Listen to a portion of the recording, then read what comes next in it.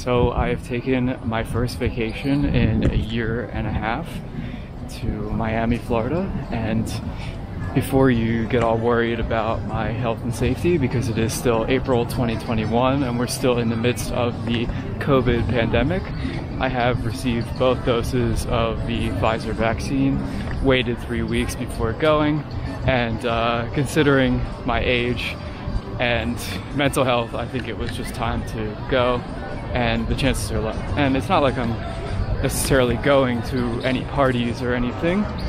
This is Ocean Drive in Miami, and you know, a lot of people here definitely have different takes on the whole COVID situation, and I think that's okay. But you won't really see me there. But just from a mental health perspective, to get away and change of pace was really important for me, and I feel much more relieved now. So again, we're here on Ocean Drive in Miami Beach, and this is definitely one of the most touristy spots of the whole city. You know, you've got Ocean, Collins, and Washington.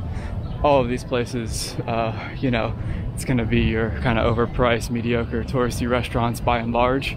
But I do really like it here, actually. The architecture is beautiful in all of South Beach especially. You have something like 800 Art Deco buildings. As a kind of architecture nerd, I really love the style. You also, even though, you know, Miami kind of has a reputation as a party hard type of place, you know, there's still plenty of things to do even during these times. And because of the current situation, you know, things are maybe a bit more chill too. Like, places aren't so packed. Now, of course, there are parties you can go to, but it's maybe a little bit better than it used to be. So this is a pretty quiet part of Ocean Drive, and you'll see some more partying even today, Wednesday afternoon, a little bit later. But I just want to kind of show you some of my favorite spots on Miami Beach, having been here a few times. I'm not an expert on the place, but I do like the scale, I do like the feel and the vibe of the place, and I wanted to show you some of my favorite spots. But first, we are going to check out Ocean Drive, and I'll show you where people are having fun even in the middle of the afternoon on a Wednesday. It gets much crazier here at night, especially on the weekends, but there's plenty of things to do even when you are not partying. So I'm gonna turn the camera around, show you some stuff, and then we'll talk in a minute.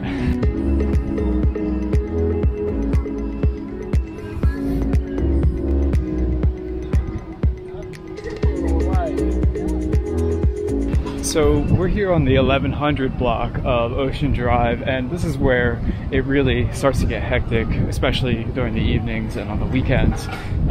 So, you know, it'll be pretty busy coming through here, and right now it's pretty quiet because it's the middle of the day. But this is where you want to come if you want to go to a beachfront restaurant. Not necessarily the best restaurants here, not necessarily the most affordable restaurants here, but it's certainly, if you want to maximize the experience, this is where you come. Also, most of these buildings here are hotels, so if you're okay with a bit of noise and you want to be in the prime location, this is where you should come. Now, here is the Versace mansion, or former Versace mansion. I'm not going to talk about it too much, but you should check out the history. It's pretty interesting what happened in this building in the 90s.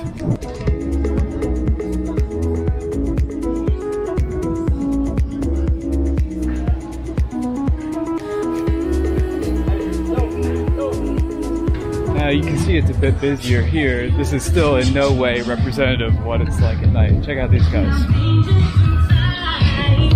Now, some people think it's a shame what happened to this place, you know, because it's not their crowd, right? But I would give you an alternate perspective that in the 70s and 80s, they were thinking of tearing all this down and building bigger high-rises and really changing the history of the place. At the time, you know, most of these buildings here were 40, 50 years old.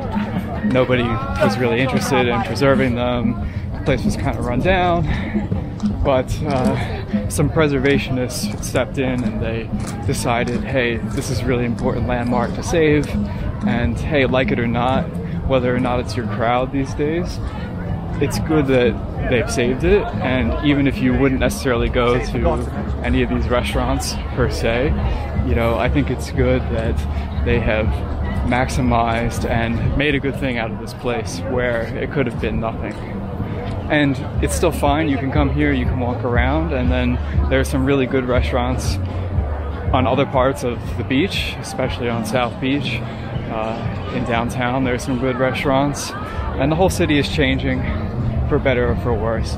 I still like this area the best. Some people would definitely disagree with me, but to me it seems like it's the most developed part of the whole city and the most connected.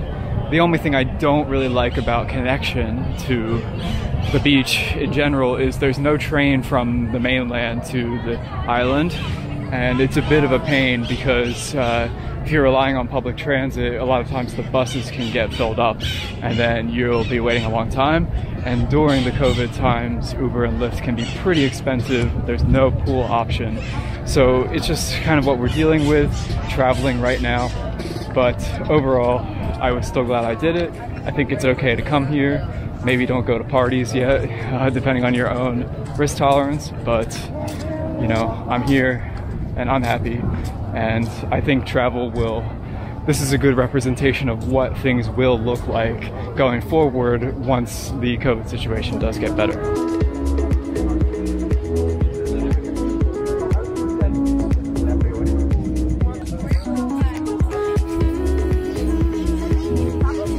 Right, so we're on the 5th Street block now, and this is about the end of where the party is. And in fact, they've had Ocean Drive in this stretch shut down for a while due to COVID and trying to spread people out for outdoor dining.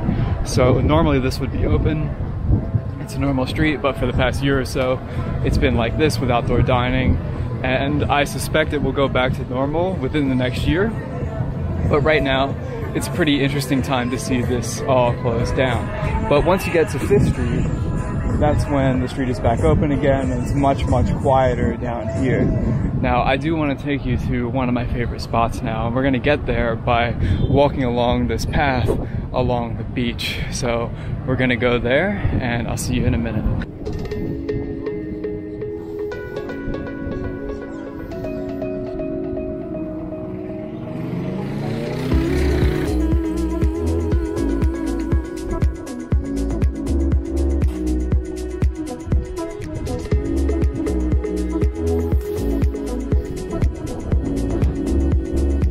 I probably don't strike you as a beach person, and you'd be 100% correct.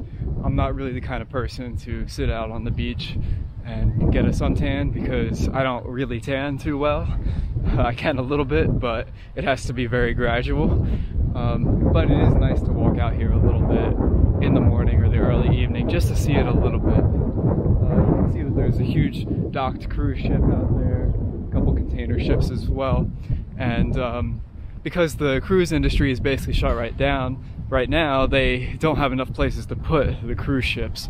And what the cruise lines are doing is they're shuffling ships in and out because they do have to keep their operations going, but they're basically holding off until travel really returns to normal. And it looks like they are picking up some cruises now, but you do have to be vaccinated for most of the cruise lines. I think that's a smart move. We'll see how it plays out in reality. But it is nice to see that the travel industry is getting back to normal, and I, for one, cannot wait to do international travel again. Once it's going to be a little bit less restrictive in terms of going on international trips and not having to sit in hotel rooms and things like that. That's a real bummer to go to the UK, for example, and then have to sit in a hotel room for a week to quarantine. I don't think I'll be doing that, but as soon as we don't have to do that and it seems safe, I will probably be heading on international trips as well. Right, so we're gonna get back on this path here and keep walking all the way to the southern tip of South Beach, which is where the next stop is.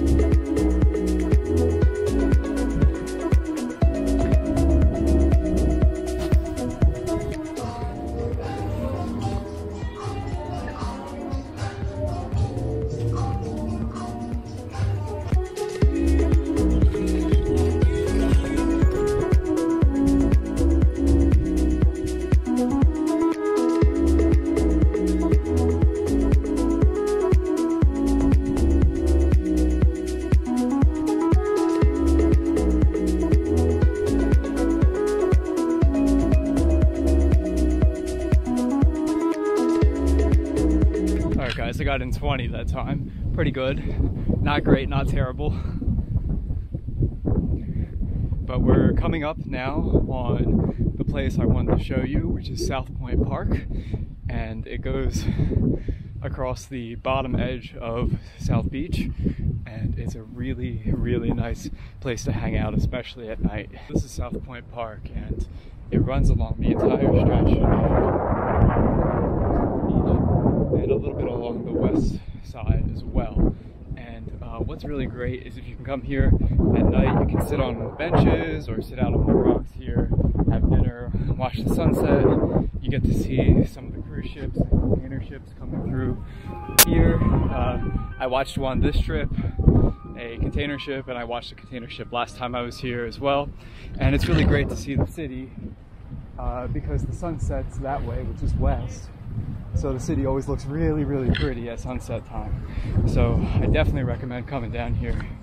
It's one of the best spots, and it costs nothing, which is really, really great. So right here, guys, you can see the port of Miami, and that is where they unload and load up big container ships. Not as big as the one that just got stuck in the Suez Canal, but still pretty big. I believe they're loading around 2,000 containers per ship, which is pretty big. And here's a boat coming by, a small one. They can fit much larger boats than this in here, but most of the boats come through Miami this way.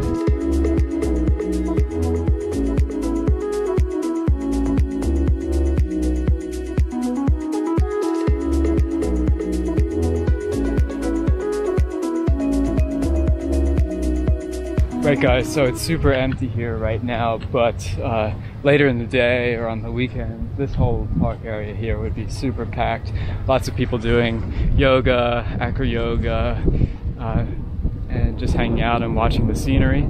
Again, we've got the port of Miami there, and then it's probably pretty small on this camera, but on the right side you have where the cruise ships are docking right now.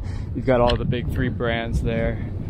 I certainly will not be taking a cruise anytime soon, but they're not out of business yet, so certainly a lot of people will be very soon. There's also a marina here, lots of fancy boats if you want to check those out. Some nice condo buildings, many of the condos in the millions of dollars, but the views must be pretty great, so maybe one day. So now what I want to do, guys, is just take you through some of the streets of South Beach and show you that it's not all about just the party hard. There are a lot of really nice streets here, a lot of very pretty buildings, and it's a lower key lifestyle. So let's check it out.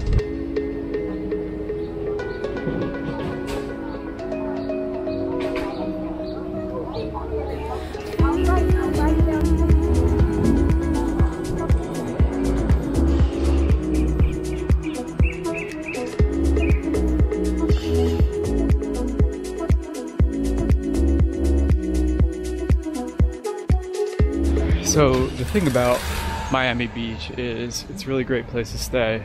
I'd say it's the place to stay, but you're gonna pay for it. The hotels here are predictably not very cheap. There are hostels, and I'm definitely not above staying in a hostel, but right now I probably would not. Just, you know, you probably want to keep a little distance, make sure you're getting a decent night of sleep. But other times I would be fine staying in a hostel. But the thing is, you know, it's a pretty small land area, and all of these buildings are historic, so they can't knock them down. And the issue is that that means that if you start renting these out to Airbnb or something like that, well, then they're gonna quickly run out of supply, and it's gonna price the local residents out. So it's, for the most part, you can't rent these places out with Airbnb legally. And there are some, but a lot of times they're illegal, and there are cases of people getting kicked out of their Airbnbs mid-stay because the city figured out who's renting them. So, you know, it's a bit of a shame. I definitely understand it because everybody wants to stay here. It would be awesome to stay in one of these Art Deco buildings, but just know that it's, from what I've seen, a bit difficult to do.